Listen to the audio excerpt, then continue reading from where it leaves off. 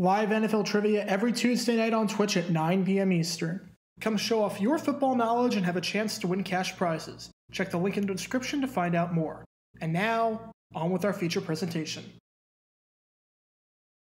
When calling a play, the ideal scenario is that both the head coach and the quarterback are on the same page. The two see eye to eye, they agree with each other philosophically, and they both think that calling this play is the right thing to do.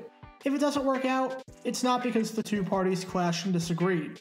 But sometimes, you'll see one side win out. Either the head coach will call a play that the quarterback doesn't want to run, or the quarterback will call a play that the head coach doesn't want his quarterback making. These things, while not necessarily ideal, happen over the course of a game. But how about this? How about a time where a play was called where the quarterback didn't want to run it and the head coach didn't want to run it? Neither party thought that the play was a good idea, but it ended up working out and was the reason why the game was won. It's a bizarre situation, but it's happened before. In a 1982 game between the Pittsburgh Steelers and Cincinnati Bengals, the Steelers won thanks to some incredible drama behind the scenes. And this is the story behind that. Before talking about the play, we need some context leading up to the play. It's September 19th, 1982, and we're at Three Rivers Stadium for this AFC Central rivalry between the Cincinnati Bengals and Pittsburgh Steelers. This is a huge game, and on paper, it might be the most attractive game of the entire week. You've got a team off the heels of an incredible dynasty in Pittsburgh, and the defending AFC champion in Cincinnati. Obviously, you have a strike looming in the distance, with the possibility that this could be the last game we see for a while. But regardless of how many games get played this season, the fact that one of these teams can start 2-0 is a big deal. This is the true definition of a back-and-forth affair, with absolutely nothing separating the two sides. Pittsburgh got the scoring going after they scored on their opening drive of the game, when Terry Bradshaw hit John Stallworth on a 15-yard touchdown pass to give Pittsburgh a 7-0 lead.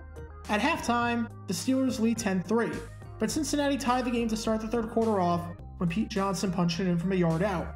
As a side note, I made a video about Pete Johnson, which you can check out in the upper right corner.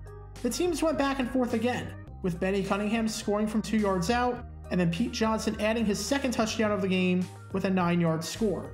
Late in the fourth, Cincinnati takes its first lead of the game on a 31-yard field goal by Jim Breach. With 4.5 minutes left, Cincinnati was looking to win their 5th straight game against Pittsburgh. However, the Steelers are able to get themselves down the field, which puts the game in the hands, or should I say the feet, of rookie kicker Gary Anderson. It's a 42-yard field goal, and he nails it. With 1 minute left, it's all tied up, and after a late drive by Cincinnati ends with a blocked field goal, we're heading into overtime.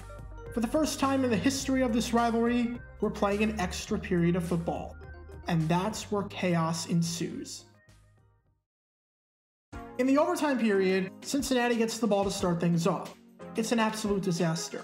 On third down, Ken Anderson throws a terrible interception right into the hands of Dwayne Woodruff, who read that all the way. He's able to take it all the way down to the 2-yard line. At this point, most teams would do one of two things with the ball that close to the goal line, knowing that the very next score wins the game. Option number 1 is to run the ball, punch it in, and get the touchdown that way. However, Terry Bradshaw did not want to do that. As Bradshaw said, initially, I wanted to kick the field goal. Why waste time? But Chuck Noll wanted to run the ball, and I didn't want to run the ball. I didn't feel comfortable running it. Too many things can happen. What would lead Bradshaw to make such comments? Well, he had a reason to not feel too comfortable with this. For one, the Steelers could get absolutely nothing going on the ground all day. Cincinnati had stuffed Pittsburgh in that department. On 17 carries, the Steelers picked up a grand total of 26 yards. Their longest run of the game was a mere 5 yards. It's one of the best performances by a run defense that you're going to see. Cincinnati's 3 starters on the defensive line were all first-round picks in Eddie Edwards, Wilson Whitley, and Ross Browner. And man did it show on this day. Plus, if the ball was going to anyone at the goal line, it was going to be Franco Harris. Credit to Harris because he's one of the greatest to ever do it. But to say that he had a fumbling problem was an understatement, and Bradshaw recognized this. In the 3 seasons prior to 1982, there had been just 5 players in the league to fumble at least 24 times. Harris was one of them. In fact, entering this game, he had the most fumbles in NFL history by any non-quarterback, having put the ball on the ground 79 times in his career. And in 1979, Bradshaw witnessed this firsthand when on the goal line, the ball went to Franco Harris, and he fumbled.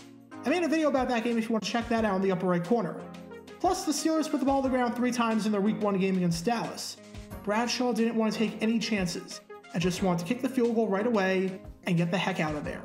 That takes us to option number 2, which is to kick the 19-yarder.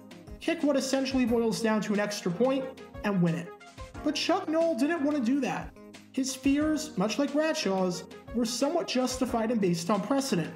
Number 1, putting your faith in the feet of a rookie kicker in his second game ever is an awfully risky proposition, especially when you weren't the one to draft him. Granted, Gary Anderson was perfect on that day and hit the game-tying field goal from 42 yards out, but he had a missed kick in week 1 against Dallas. I think a bigger reason why Noll didn't want to do this, though, is because of what happened in 1981. In a game against the Seahawks, Pittsburgh blew a 21-3 lead and trailed 24-21 in the fourth quarter. Instead of going for it on 4th down and trying to win it with a touchdown, the Steelers lined up for a chip shot field goal. David Trout misses it badly. Game over, Seahawks win.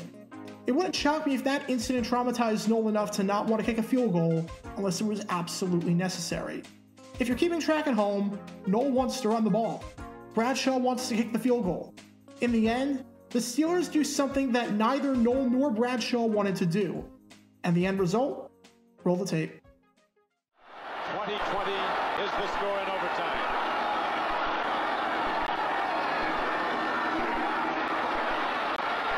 Game's over. Touchdown Steelers. John Stallworth.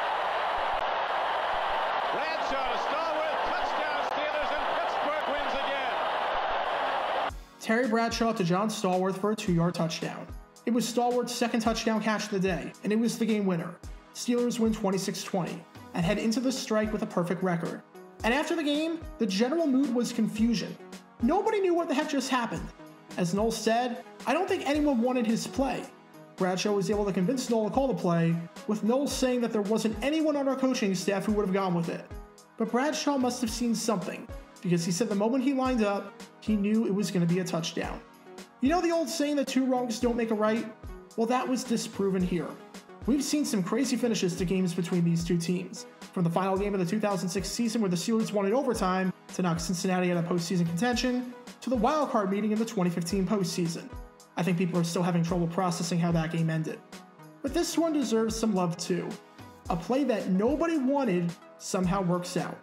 On this day in 1982, everyone won when no one was happy. Be sure to like this video, ring the notification bell, and subscribe down below if you haven't already, as it helps the channel out a lot. And be sure to check out Twitch every Tuesday night at 9 p.m. Eastern for your chance to play NFL trivia and win cash prizes. Link in the description below. If you want to see videos like this condensed down to 60 seconds, then follow me on TikTok at JarGator9 and subscribe to 60-second NFL history on YouTube. Also, special thanks to all of our Patreon supporters who help get the channel. Your support is greatly appreciated. See how you can become a patron and request future video topics in the description below.